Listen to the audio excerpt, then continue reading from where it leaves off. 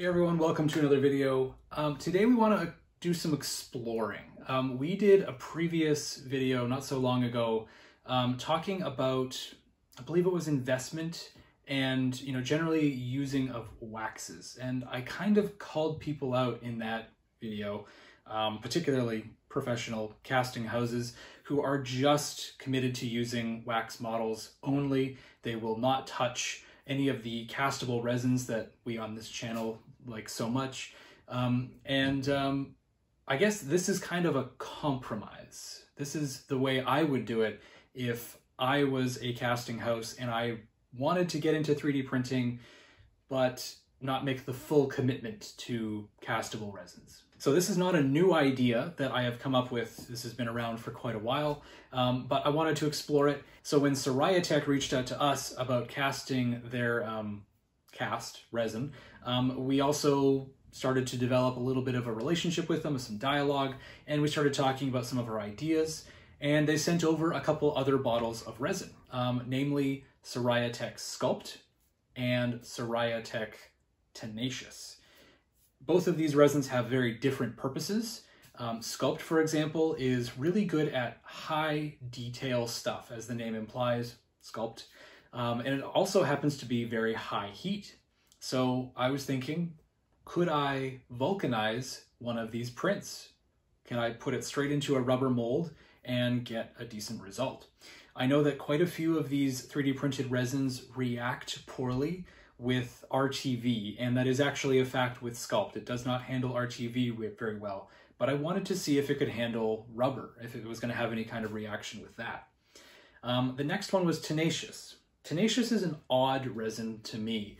The way Siraya markets it is kind of a raw resin. It's one that you can actually add to other kinds of resin to get a different kind of degree of toughness to it. But Tenacious on its own is actually kind of a flexible material. It's so tough, in fact, that you can bend it, like almost fold it right in half, and it won't break. So I thought, well, let's try using this flexible material and printing a mold. In other words, a negative space is left in the 3D print that we can inject wax into. I think this is very compelling because you can build your models very accurately in CAD, and you don't have to worry about going through kind of the risky, slightly dangerous mold cutting process that you have to do with rubber and RTV silicon. So that brings us to the partial sponsor of this video, actually, Shapr3D. We're going to be doing a quick little tutorial using Shapr3D on how to make one of these molds. And I hope you enjoy it. I really enjoy this software. I've been using it for a number of years, and I've just been seeing it grow continually. I actually know of a few features that they're thinking of adding in the near future. So like, this is a very forward-thinking software that I think works great for beginners and will definitely keep intermediate users happy. It has a lot of ongoing things that are really, really cool. It works for iPads, which is really, really cool for us because we have the M1 12-inch iPad. We can just, use this literally anywhere. It's really nice. They also have a Mac and Windows version as well. So again, thank you to Shapr3D for sponsoring this video. Let's get into that tutorial, and then we're going to go to the studio and actually use these molds and see how well they turned out. All right, so let's jump into Shapr3D here. Now, this is the workspace, as is very similar with many other kinds of CAD programs, but we're going to be creating a mold. Now, I've already actually created what I want to end up with, which is something like this. So these are two halves of the mold. Let's flip that around, drag this over, and it should mesh up with the other half perfectly, just like that. Now, we can't really see what's going on, but if I were to change the color here, and just kind of make that semi-transparent, you can see that there is this ring inside. These hollow balls mesh up with the opposite side, and this just keeps everything in line. So this is what we're going to do. I'm going to try to show you guys how to make a mold like this. So first of all, we need the design. Let's get rid of these And let's bring up a model. So this is the model that I used to make the design. It has a sprue attached, as you can see right there, but overall it's very simple. There's no hollowing on the inside of this ring up in here. It's very simple. Now we have another option as well.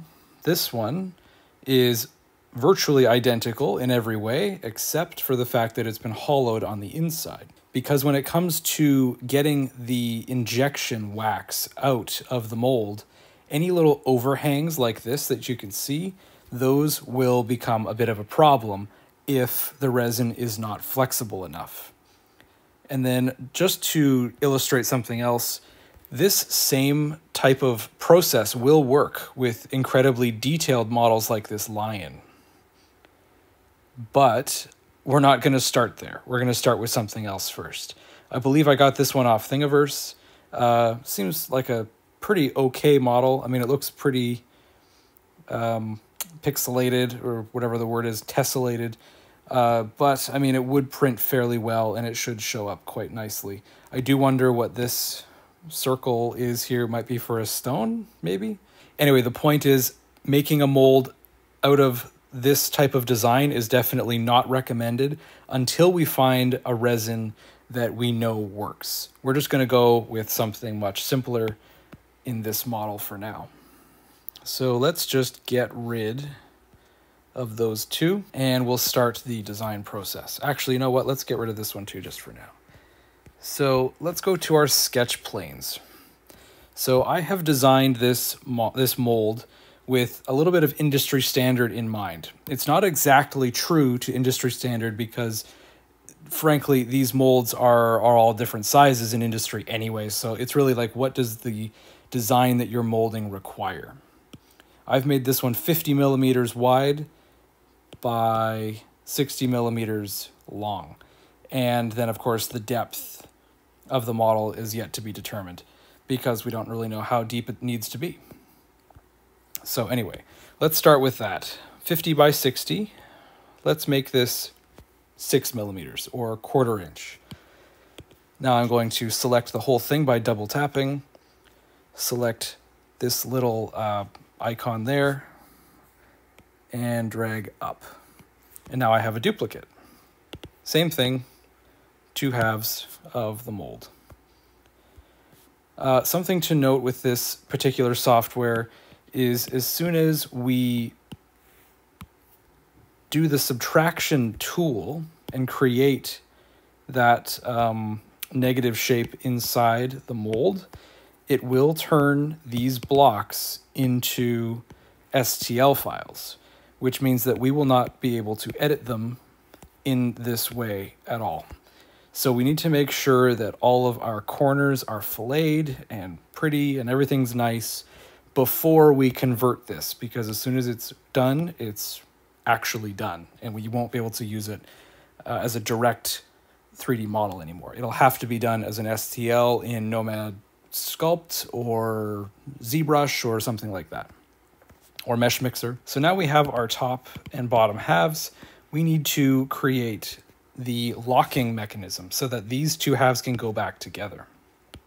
So I'm just going to loosely draw a ball here.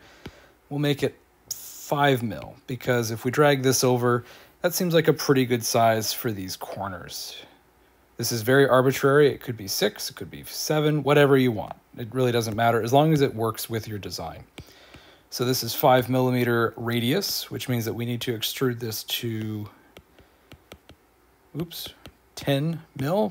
Then we can grab the top and the bottom, fillet that double-ended, and create a sphere. We need to make sure that the sphere is exactly halfway up. We need to make sure that that line is right in the middle. Now I'm going to select that and copy it, drag that over. Alternatively, you could mirror it if you wanted to. And we'll drag these 2 over now. We'll select them both and put them in the corners. Now we have a pretty solid little thing going here. You know what? Let's get rid of that. Let's just hide it for now. Now we have something easier to work with. That actually looks like it might be a little bit high. We'll drag those down.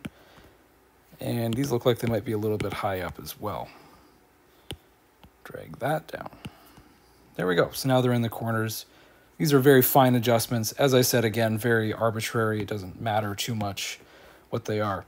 Now, generally speaking, 4 corners is enough on a rubber mold, but in this case, I feel like we might need some more on this plane. So let's make these smaller. We'll go to 4 mil, go 8, drag those down. Exact same process as the corners, except we're just going to kind of be a little bit more liberal with where we put them. So let's say 3. Doesn't really matter again. And I'm just loosely lining everything up so that it's all basically straight. Now I'm going to copy this one, bring that over, and that's the one right there. Oh, and we need to make sure that they're actually all on the same plane. So they're all halved. There we go. So this might be considered a little bit of overkill. So let's bring back that hidden half, because now what we need to do is make sure that all of these create a negative space on this one, this plane, so that everything locks together when we sandwich it like that. To do this, we need to make sure that this entire half is unified, so all of these individual bodies become one. So you select everything, then go over here on the left side, and we're going to go to Union. And now when I select this, it's all one piece. And if I were to select this line, now I can do another chamfer on that if I wanted to, or fillet, whichever you prefer. We're not going to do that because it really isn't necessary. Next step is to lower this down so that all of these semi-spheres now intersect with the top half.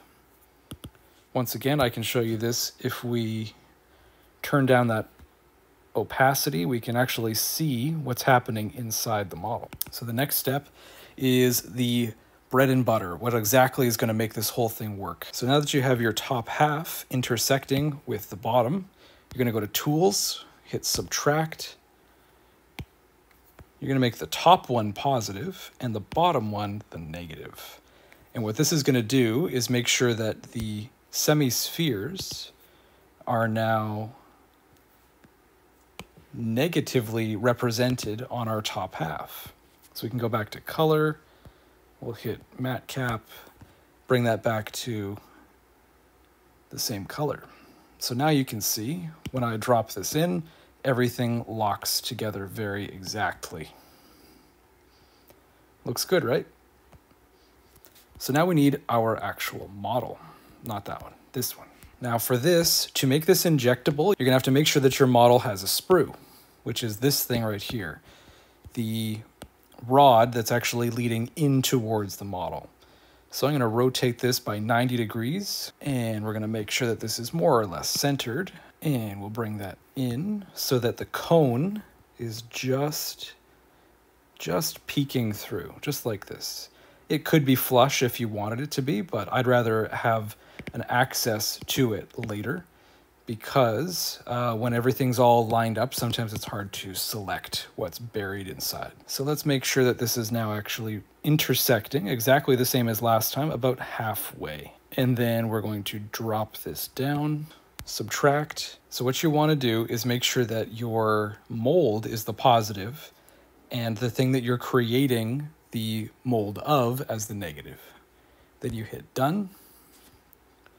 Now what's going to happen, as I said before, this is going to turn into an STL. So if I just go back, you'll notice that all of these construction lines are gone. So as soon as you go through the process, it turns your top and bottom half into an STL file that is no longer modifiable. And now we have our top and bottom mold. And then if you were to arrange these STLs exactly as you see it, making sure that they're on the same plane, so they're all level across the bottom, you would be able to bring this straight into your slicer and print these as is. and we will print this on the SL1 using Tenacious, and we'll see how well this turns out. So now that we've got the prints done in the Siraya Sculpt and the Tenacious, we're gonna actually put them to the test now. So we've printed this mold as we have just gone through in this whole walkthrough video, and everything looks pretty good. The color has changed a little bit more than I was hoping. I was kind of hoping more for a glass clear type look, but it is what it is. So I think it's gonna work out well. There's a little bit of warping in the middle particularly, but this is a flexible material, so I don't feel uncomfortable, you know, kind of manhandling it into place. And we will be clamping this closed, by the way. So the worst case is that there's a little bit of wax that kind of shoots out around the perimeter, but this happens with normal rubber molds as well, sometimes, depends on what the design looks like. But let's try and take a rubber mold from the Siraya Sculpt. Because it's designed to handle about 325 degrees Fahrenheit without breaking down, in theory, it should be able to handle the mold rubber. The mold rubber that we're using is by Castaldo. This is the gold label particularly. They do make them in different colors, and the colors do mean different things. This one is, it has more natural gum. This rubber has a slightly lower vulcanizing temperature than some of the stiffer ones, so we're gonna go with this. And we'll just pack it like a normal vulcanized mold in one of these frames, and hopefully it doesn't make a charred, disgusting mess. So follow along as we put together this mold for the Siraya Sculpt, and then we'll put it against the 3D printed Tenacious mold, and we'll see how things go.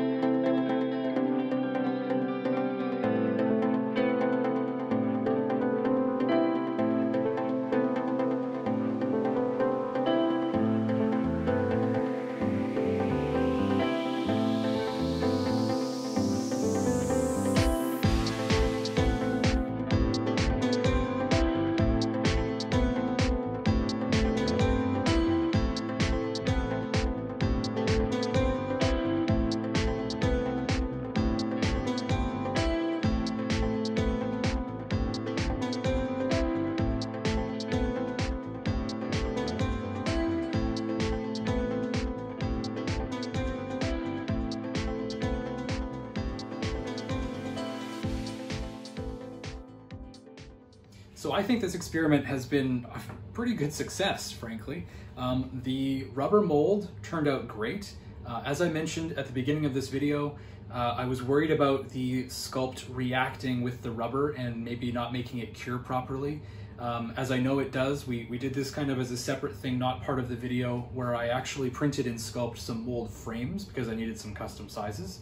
And it did in fact react with the Freeman Jewel Sill RTV that we use, but it did not react with the Castaldo rubber.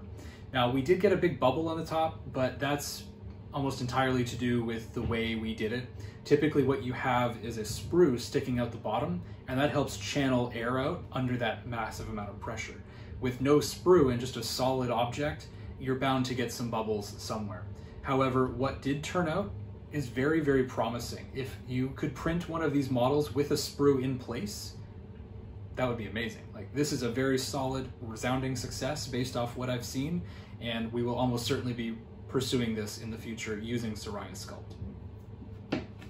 Now, the Tenacious, on the other hand, this one, it does have certain aspects that worked out really well, but there are others that just, I'm not probably going to be pursuing this myself. Tenacious is just not flexible enough. We can bend it, but it's a very slow bend, and it doesn't really sit perfectly flat against the other model. Just, you know, various things about it that I'm not super enthused about using it as the material for this purpose. There are other flexibles. We've actually reached out to Apply Labs. They have a very nice flexible that we're going to be trying where they've actually done this exact experiment already. So we've reached out to them. They'll probably be sending us a bottle in the near future, and we will revisit this whole idea using their resins as well, because these are more designed towards the exact thing that we're trying to do. So I think if you were to refer to Tenacious, as I said, as more of a raw resin, if you're doing sculpture or something where you just want to add a little bit of toughness to that, please check out their Siraya Tech's Facebook groups, because they're really quite useful. There's a lot of like talking about how much to add to certain types of resin for certain effects. So like 10% Tenacious to 90% clear blue to achieve a certain type of thing. I think that's awesome that that's even available at all. So overall, the entire concept works. This injection looks pretty good. It does have a little bit of lines there, but I think that was more to do with the fit. And this concept is perfectly useful. You just have to find the right material for it. This stuff was on the right track, just didn't quite stand up to the mark. So thank you very much for joining us in this video, watching this little experiment. I thought it was really cool. I hope you found it useful, and maybe it's something that you can use in your own studio. That's all I really have to say for that. If you're interested in more content like this, and you like this video, feel free to hit that like button and hit the subscribe, because we have a lot of videos coming up featuring very high, top tier 3D printer reviews, more castable resins. There's tons of things in the works, so you don't want to miss that. If you're feeling especially generous, check out our merch bar down below. We also have a resin ranked list on our website that I encourage you to check out if you're more interested in the castable resin space rather than the wax injection type of space. And if you need more one-on-one help with these types of projects, or anything really related to 3D printing and jewelry making, try out our membership program, where I can kind of help you guys on a more one-on-one basis.